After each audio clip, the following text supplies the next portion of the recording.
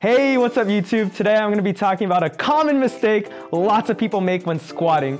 A lot of beginners, when they squat, their heels come up, and this is not a good thing. You're not going to be training the muscles you want to train, and it could lead to hip pain or joint pain in the knees in the future if this persists. So, here are 3 things you can do to fix your heels coming up during a squat. The first is to fix flexibility or mobility restrictions. So you can do this by stretching your calves or doing ankle mobility drills. If these areas are too tight, your heels will come up during the squat.